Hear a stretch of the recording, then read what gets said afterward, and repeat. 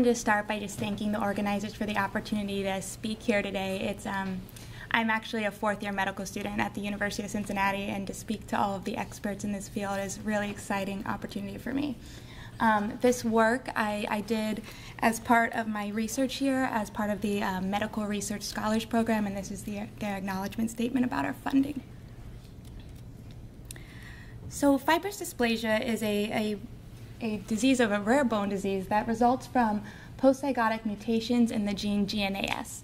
And GNAS encodes the alpha subunit of the stimulatory G protein. And so in FD, mutations in GS alpha result in constitutive ligand-independent receptor activation and subsequently inappropriate cyclic AMP. Sorry about that. Can you do this better? Yeah.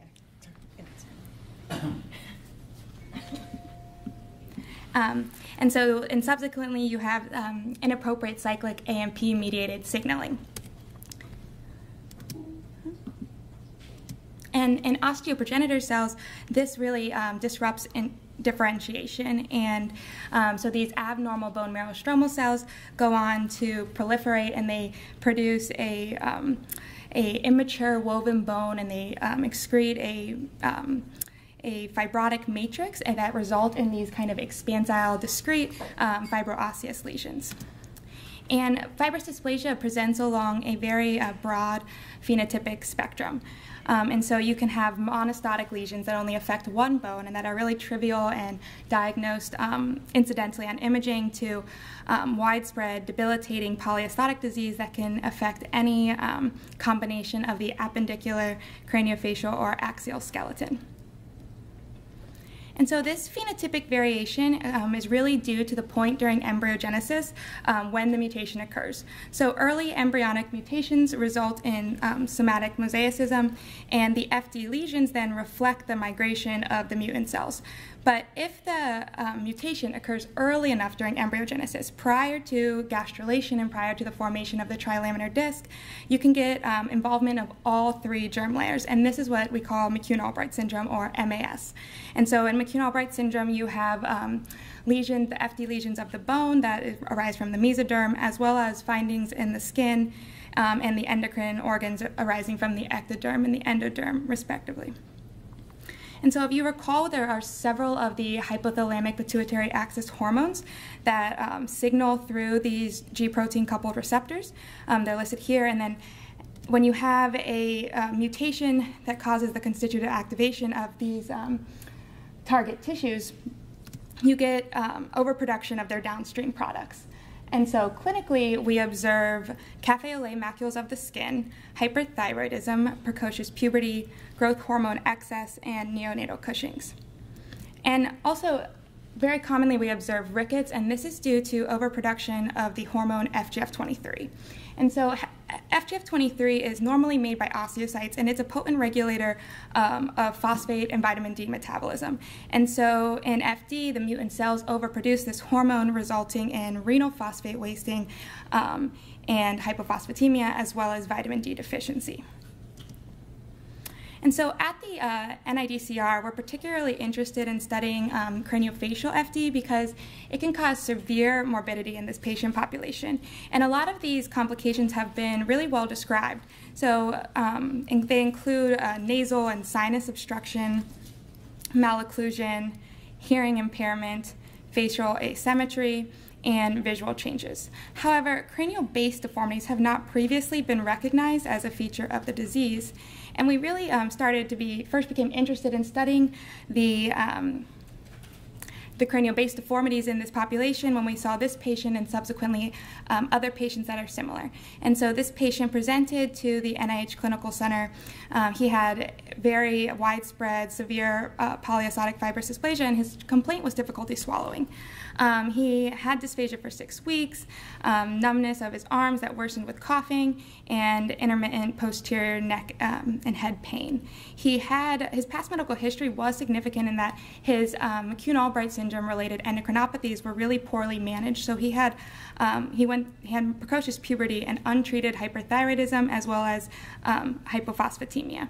And his physical exam, he had a decreased sensation in both his face and his arms, and a loss of gag reflex. And so on his imaging, it revealed some severe distortion of the cranial base. He had basilar invagination, as well as a Chiari malformation with a syrinx, and he also had a large aneurysmal bone cyst in his occipital bone. So an aneurysmal bone cyst is a rare complication of fibrous dysplasia in which you have formation of these kind of cystic vascular lesions arising within the FD. And so this is really more for me than for you, because when I was first starting this project, I found that the nomenclature was kind of confusing. Sometimes they use basilar invagination versus basilar impression, and basilar impression and platybasia sometimes were used interchangeably. But for this talk, at least, I'm going to use just basilar invagination, specified either as primary or secondary, platybasia for skull base flattening, and then craniosettling really just to describe disruption of the craniovertebral junction due to either the weak bone or ligament laxity. And so basilar invagination, secondary or acquired basilar invagination, arises secondary to traumatic change or bone softening. And it's associated with several metabolic bone disorders, including Paget's disease, osteomalacia, hyperpara, and severe osteoporosis.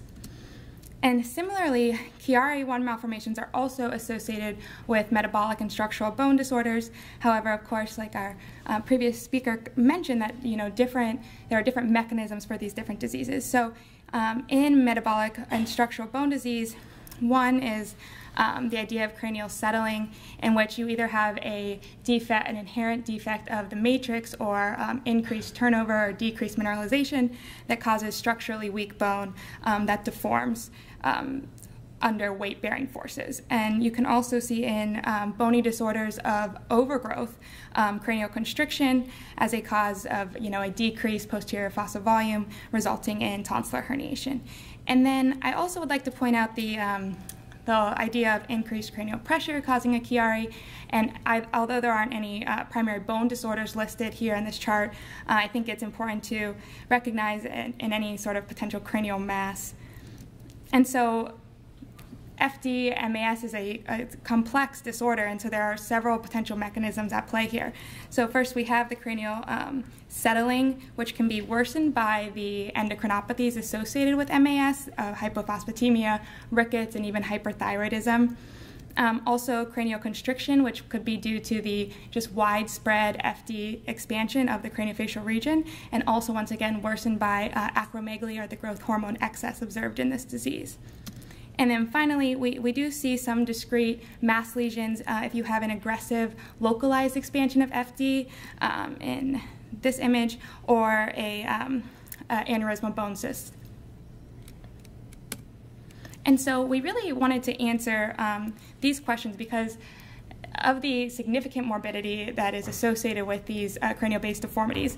And so we wanted to know, what are the causal mechanisms of Chiari in craniofacial FD, and what is the role of the MAS-related endocrinopathies? And in June, we published our findings from this study, and I'm going to be sharing some of the data from that study with you today. So the goals of the study were to determine the prevalence and the natural history of cranial-based deformities in FD, examine the cranial morphology to determine the causal mechanisms of Chiari in this population, and to identify any risk factors. So patients from the long-standing natural history study of FD-MAS at the NIH were included in this study. And we included all patients who had previously had a CT scan with less than 5 millimeter axial slices. And so that gave us 171 patients, of which 158 actually had craniofacial FD, and 13 had no craniofacial involvement. But because of course, like I've been talking about, the endocrinopathies that could affect bone turnover, these patients still could have systemic effects of those endocrinopathies, so we also had 10 normal controls. And so we did a craniomorphometric and a volumetric evaluation of the posterior fossa. We were able to do a longitudinal analysis of 90 patients who had serial CT scans, and review the clinical records and imaging reports for possible risk factors. And so typically, I know that the diagnosis is made on MRI, but of Chiari malformation, but CT is better for visualizing the bony structures. And all 171 of our patients had previous CTs, but only 93 had MRIs, and so we decided to do the study using the CT scans. And so in order to validate this, we compared concurrent MRI and CT scans from 56 patients, and you can see in this graph that there was good correlation, and then the Spearman correlation coefficient was 0.9 and the regression coefficient 0.93. And so for our craniomorphometric evaluation, we had 9 linear and angular measurements that we did, and we did this in accordance to the the National Institute of Neurologic Disorders and Stroke common data elements. And so we, as part of the measurements, we also measured tonsillar position to diagnose Chiari, and of course odontoid position to diagnose a basilar invagination. And we used the definition of greater than 5 millimeters below McRae's line, or the foramen magnum margin, for Chiari, and greater than 5 millimeters above Chamberlain's line for the diagnosis of basilar invagination. And so these are the measurements we looked at, and we were looking at these various length and volume to look for cranial constriction, and then disruption of these changes in these angles for looking for cranial settling. And so we did find that there was an increased prevalence of both Chiari malformation and basilar invagination in FD of, I guess, 6.3 and 7.6% respectively, and we didn't find either abnormality in either our patients who had FD but no craniofacial involvement, or in our normal controls. And I think it's important to note that these patients were symptomatic. However, the patients with craniofacial FD often complain of a lot of these symptoms just that are common for, that we don't really know but could be due to the FD. But there were also symptoms that are really uncommonly reported in FD and signs that were less likely to be due to their FD alone. And so the craniomorphometric findings in subjects with basilar invagination were compared to then subjects who had craniofacial FD without basilar invagination, subjects who had no craniofacial involvement, and then to the normal controls. And these were significant, these measures highlighted in yellow are the significant differences amongst all 3 groups. And so you can see that the patients with basilar invagination had decreased foramen magnum length, an increase in Bugard's angle, and a decrease in tentorial angle. And I think together these findings support that basilar invagination in this population is also associated with skull-base flattening. For first, the increase in Bugard's angle is a measure of posterior skull-base flattening. I think the decrease in tentorial angle is likely due to infolding of the margins of the foramen magnum, which is a phenomenon that's really commonly reported in osteogenesis imperfecta, which is thought to be due to kind of micro fractures in the skull base. And then finally, the decrease in foramen magnum length, possibly due to the horizontalization of the clivus. And then we did a similar analysis in the patients who had Chiari malformations compared to the same kind of 3 groups. And the yellow, again, is the significantly different measurements. And they had a decreased foramen magnum length as well as decreased posterior craniofacial volume. And then they had an increase in Bugard's angle and an increase in odontoid position. And in fact, 3 of the patients with Chiari's had also had basilar invagination. And so these findings suggest that both cranial constriction and cranial settling contribute to the development of Chiari in the FD population. The decreased foramen magnum length and the decreased posterior fossa volume supporting cranial constriction, and the increase in odontoid position and increase in Bugard's angle supporting evidence of cranial settling. And then we weren't able to look at this statistically because we didn't actually have any lumbar puncture data on these patients, but we did find there were some findings that could suggest that increased intracranial pressure may also cause Chiari's in this population. So we had patients who had papilledema on OCT and on physical exam, and then we had several patients who had evidence of mass effect on their imaging, as well as we saw mass lesions including bone cysts and arachnoid cysts. We were able to identify risk factors for both Chiari malformation and basilar invagination. So both of these deformities were associated with scoliosis. Basilar invagination was associated with hypophosphatemia and hyperthyroidism, which are both endocrinopathies that contribute to bone metabolism. And then basilar invagination was also related to associated with precocious puberty, which one hypothesis for what could be going on here is that if you have early closure of this cranial-based synchondroses, that perhaps this distorts the cranial posterior fossa morphology.